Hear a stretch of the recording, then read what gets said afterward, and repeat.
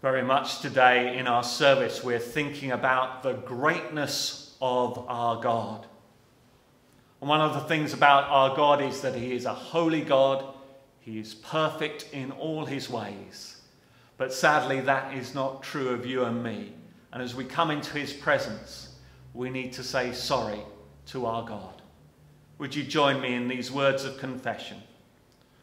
Almighty God, our heavenly Father, we have sinned against you through our own fault, in thought and word and deed. We are heartily sorry and repent of all our sins. For your Son, our Lord Jesus Christ's sake, forgive us all that is past, and grant that we may serve you in newness of life, to the glory of your name. Amen. May Almighty God have mercy on you, forgive you your sins, and bring you to everlasting life. Amen. And the special prayer for today. God the Father, help us to hear the call of Christ the King, and to follow in his service, whose kingdom has no end. For he reigns with you and the Holy Spirit, one God, one glory. Amen. We're about to have our first reading, and it's from the book of Daniel. It's just a part of chapter 2. To understand this reading, you need to know that the king of Babylon has had a very bad dream. He takes it as a bad sign. He takes it seriously. He wants to find out the meaning of his dream, but no one can tell him. And we see Daniel's response to this in our reading.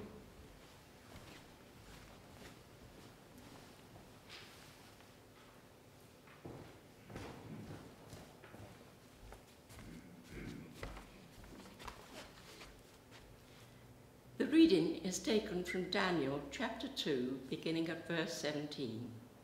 Then Daniel returned to his house and explained the matter to his friends, Hananiah, Mishael, and Azariah. He urged them to plead for mercy from the God of heaven concerning this mystery, so that he and his friends might not be executed with the rest of the wise men of Babylon. During the night, the mystery was revealed to Daniel in a vision.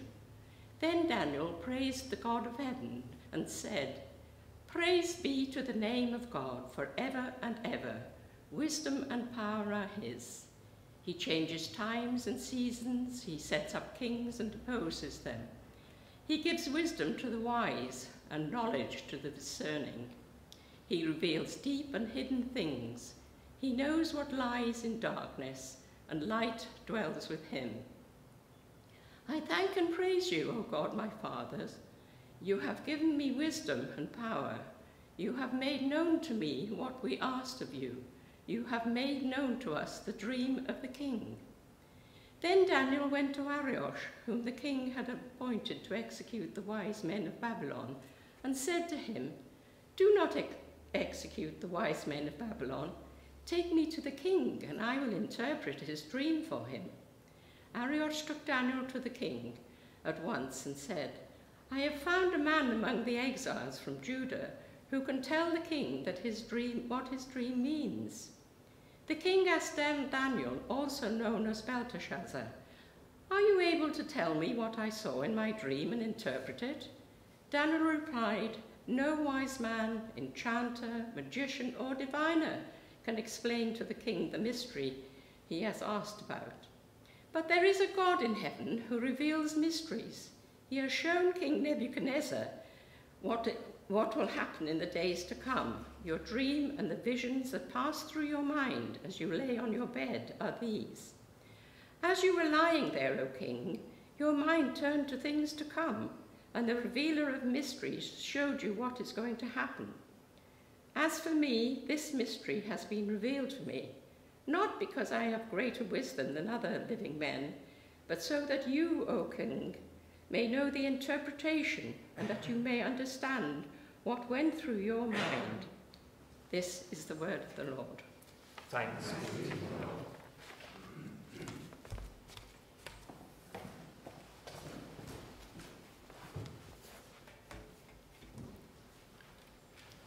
May we bow our heads in prayer. Gracious God, give us understanding that we may hear and know what it is you want to say to us this morning. Amen. Now, there are two key things that I want to draw out of Daniel chapter 2. One is that God really wants to communicate with us. And the second is that God is in control. I think if we let those points really sink into our hearts and minds, then our lives will be changed. Daniel chapter 2 starts off with King Nebuchadnezzar, the king of Babylon, having some bad dreams. It's not surprising, really. His early reign saw many border disputes. There were external threats. So troubled dreams is almost what you'd expect. But get this, God was at work in his dreams. It's an incredible thing when you stop and think about it. And who does God communicate with in this way? Is it just nice people? Well, King Nebuchadnezzar doesn't really fit that category. Was he a friend of God? Well, hardly. He'd already deported many of God's people, and in a few years' time he would destroy the city of Jerusalem. I wonder, do you and I really believe in a God who communicates? What does this mean when we pray for, say, the leader of North Korea, or of China, or of the United States of America? Do we believe that God wants to speak to them? That he can speak to them? Why do we doubt that God has a passion to communicate? Nothing could show more clearly his desire to get through to us than his taking of human flesh and living among us. How could he speak more clearly, more relevantly, more sensitively? And Daniel is a man who follows God's lead in communicating. He sees what God is doing, and in a sense he helps. Daniel really engaged with Babylonian culture. He has listened, and he knows how to present God's message. And I stress this because God wants to speak to the people of Hereford, the ones who never even think of coming to church. And he wants to use you and me. But the best sharer of the good news is not necessarily the one who loves the Christian gospel so much that they can't help but share it. The best sharer is one who loves people so passionately that they cannot but want the best for them. Obviously, you need to know that people really need the gospel of Jesus. But the point that I want to make is that we need to listen to people and to love them before we'll know the best way to share the message. Compared to lots of people, I probably have a fairly clear understanding of the good news of Jesus. But there are times when I find myself practically speechless when listening to someone, because I really don't understand that person well enough to know how to share the gospel with them. I cannot see things through their eyes clearly enough to know how to present Jesus to them. This need to listen to our culture and to find ways to bring the amazing message of Jesus, to bring it to life to a new generation, this is such a vital task. In Acts chapter 17, we see the Apostle Paul struggling to do this. He finds himself alone in the great city of Athens. He's waiting for his travelling companions to arrive. He wanders around the city. He's deeply distressed by all the signs of pagan worship, but he is thinking and praying as he wanders. And he comes up with a magnificent sermon in Athens. Let me give you a snippet of it. Athenians, I see how extremely religious you are in every way. For as I went through the city and looked carefully at the objects of your worship, I found among them an altar with the inscription, "To an unknown God." What therefore you worship as unknown, this I proclaim to you. Do you have that desire to communicate the message of Jesus? Are you asking God to pour out his love for others into your heart so that you're engaged with people and listen to them and be able to reach them with the good news of Jesus? I think the book of Daniel helps us in this because it really does encourage us and reminds us just how much our God wants to communicate. And it's a story still being repeated today in the Middle East, often with people who have little, if any, contact with other Christians. God is speaking to individuals in their dreams. They see Jesus in their dreams. They hear him and they respond to him. So back to Daniel chapter 2. The king was having bad dreams, dreams from God. And dreams in that society, bad dreams were seen as bad omens. So the king is really upset. How frustrating to be so powerful and yet not to be able to control your dreams. We love to think that we're in control. But actually, as this virus reminds us, we are not. But the king has in his courts so many people. Surely some of them can help him. After all, he has magicians, enchanters, sorcerers, we're told, and he has the Chaldeans. Now, the Chaldeans were the dream specialists. And of course, they're very eager to help. But there's a problem. The king won't tell them the dream. They not only have to work out the meaning, they have to work out the dream as well. Now, the Chaldeans had books full of the meanings of dreams, but that only worked if they knew what the dream was. And there's an argument between the king and the Chaldeans, and it gets pretty heated. The king is offering them great rewards if they do what he wants, but he also threatens them that they're going to be wiped out if they don't tell him the answer. The Chaldeans are desperate. How can they interpret a dream? They don't even know what it is. They tell the king, there is no one on earth who can reveal what the king demands. The thing that the king is asking is too difficult, and no one can reveal it to the king except the gods whose dwelling is not with mortals. But the king is not having this. He thinks that they're just trying to get him to reveal his dream, and then they'll come up with any sort of answer, and he will have no confidence in it. You see, the king was not a stupid man, but he also wasn't a very nice man either. Because at the refusal of the Chaldeans, the king flies into such a rage, and now it's not just the Chaldeans, the magicians, the enchanters, and the sorcerers that are going to get it in the neck. It's now all the wise men of Babylon, including Daniel and his friends. But perhaps it wasn't just self-interest that motivated Daniel to help. Daniel knew that God wanted to speak to the king of Babylon. And so Daniel goes to the king and asks for a bit of time so that he might understand the king's dream. And then, as we heard in our reading, Daniel calls his friends to pray with him so that the mystery of the dream might be revealed. What incredible faith to believe that God would answer such a specific prayer. Can you imagine praying that prayer? Praying that God would reveal to you the dream that he's given to someone else, and that would reveal the interpretation as well.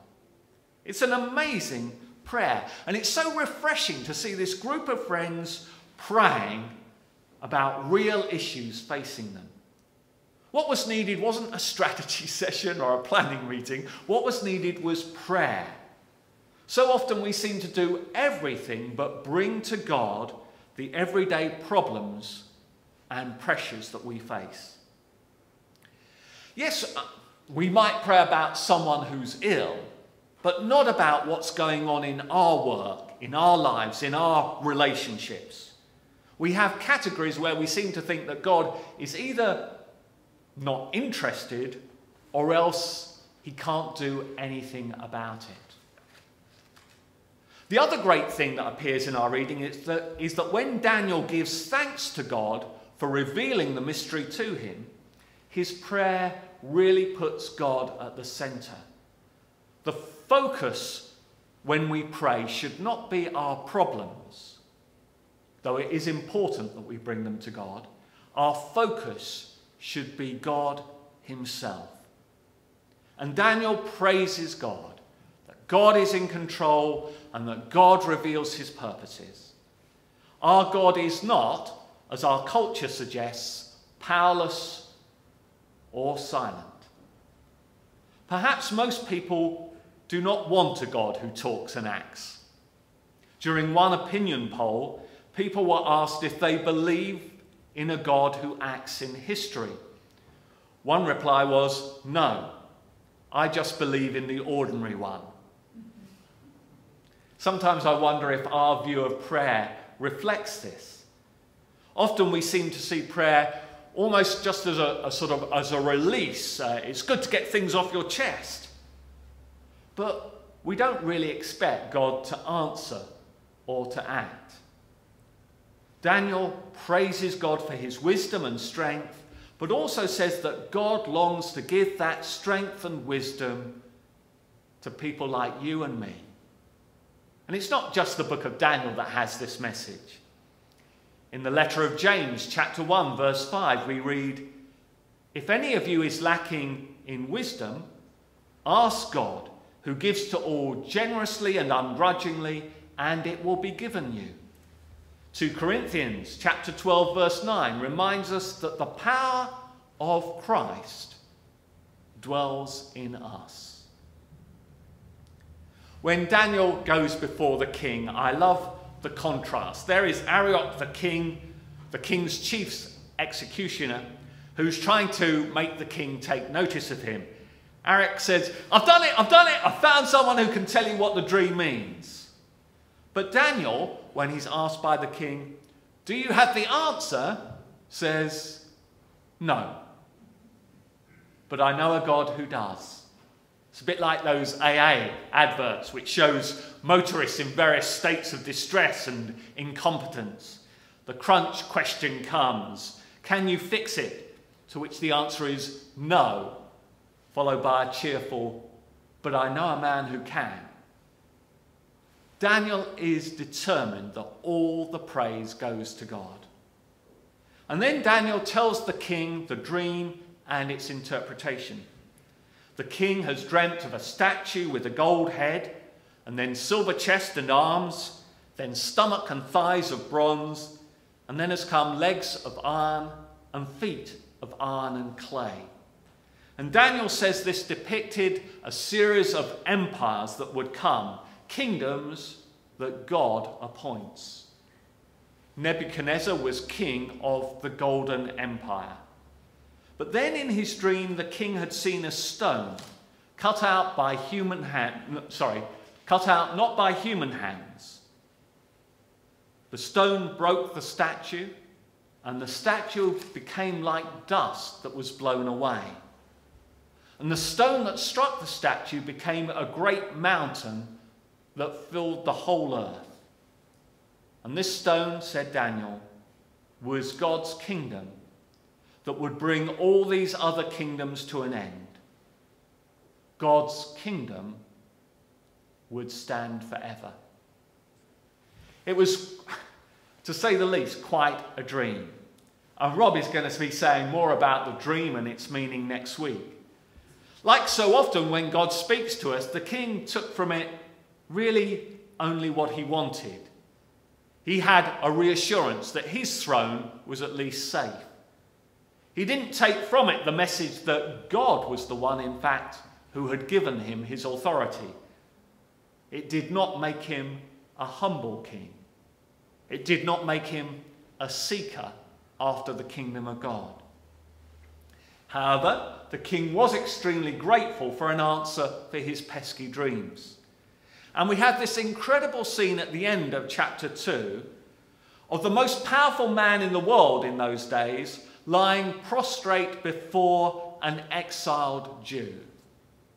It's a picture to hold in your mind. God is in control. He can put dreams into people's heads, even the head of the mightiest king. He can give wisdom to his servants. He is in control of history. People have talked of a 1,000-year Reich or of the Berlin Wall lasting 1,000 years, but human plans, human empires will fall to dust. Many people have used some of the dreams and visions in Daniel to try and work out a complicated timetable for the future. But they were probably not meant to give a timetable. They were meant to give a theology. History is his story. It's not an accident. It's the Almighty God who is working his purpose out. His kingdom is coming, not in a land far away from here or in a galaxy far away. It is coming here on earth. And it will last forever. And that is why you and I have been commissioned to pray, your kingdom come, your will be done on earth as it is in heaven. Amen. And we're going to have a worship song now that encourages us to focus our hearts and minds on the King.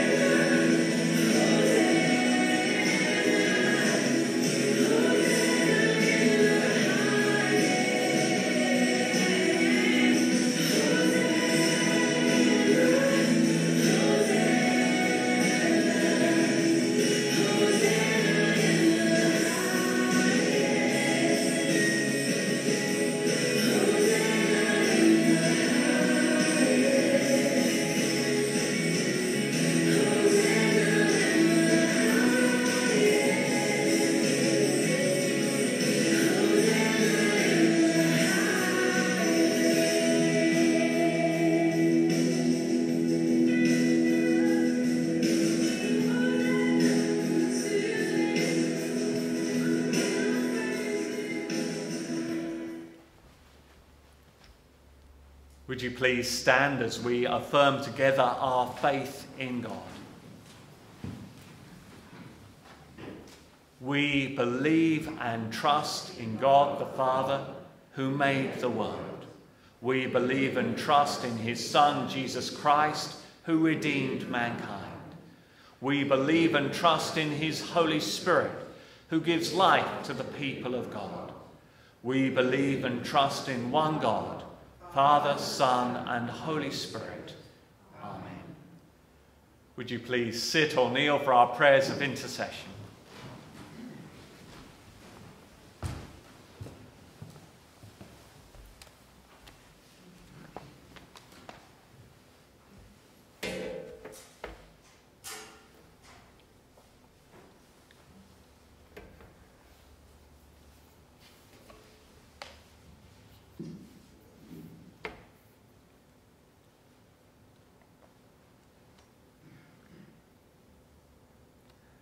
Abba, Father, as we draw near to you, we remember what a wonderful God you are. A loving, caring Father who has adopted us into your family and made us sons and daughters of God. You alone are great and mighty, who created and sustains the whole universe, and yet you delight in us and are so pleased to hear our worship and our prayers. As we worship you this morning, we remember that we're just a part of a great company of faithful people around the world who today are also bringing to you their praise. Father, we love you and adore you, and now we offer you our lives as a living sacrifice in spirit and in truth. In your mercy, hear our prayer. We pray for the world. First of all, we thank you that your gospel is spreading fast across China, Africa, Iran, and South America. And we also pray for the persecuted church where your people are in prison, murdered and marginalized. We pray for your church in China, in Egypt and Nigeria. Father, have mercy on your people. Protect and provide them according to the riches of your grace. We bring to you the continuing situation in Syria, where Assad's regime with Russians are still bombing and killing people, including children. We remember Yemen, where so many are suffering because of Iran-sponsored terrorism. Father, may your kingdom come into these situations. In your mercy, hear our prayer. We pray for our own country. We pray for our Prime Minister, Mr. Boris Johnson, and for every member of Parliament, remembering Jesse Norman and Bill Wiggin, that you will help and support all of them in their work as they're dealing with this dreadful coronavirus, which has had such a devastating effect on the lives of so many people, with bereavement, loss of livelihood, interrupted education, and the deterioration in our economy. We thank you that our government have put the well-being of people first. Father, may you strengthen the work of their hands. O High King of Heaven, have mercy on our land. Revive your church. Send the Holy Spirit for the sake of the lost and the broken. And may your kingdom come to our nation in the mighty name of Jesus. In your mercy, hear our prayer. And we just lift up those who are sick. let's quietly name them before the Lord in the short time of silence.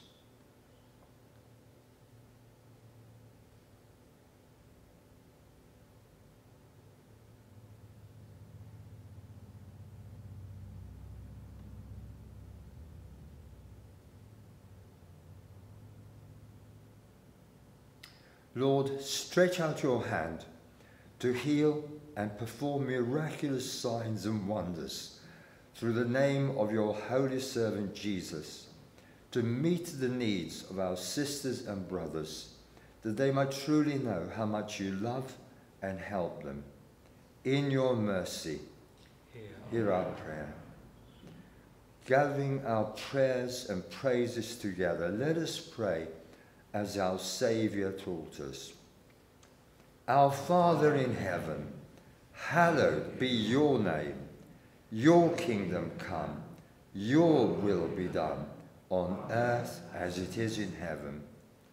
Give us today our daily bread. Forgive us our sins, as we forgive those who sin against us.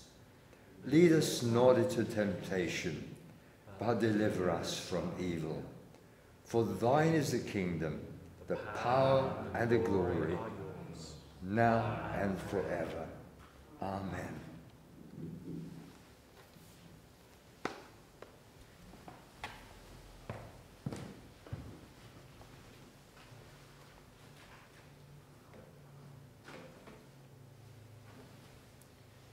God sent Jesus to bring us peace with him and peace with one another. And our service ends by this sharing of the peace with one another. So would you please stand? We are the body of Christ. In the one Spirit we were all baptized into one body. Let us then pursue all that makes for peace and builds up our common life. The peace of the Lord be always with you, and also with you. Amen.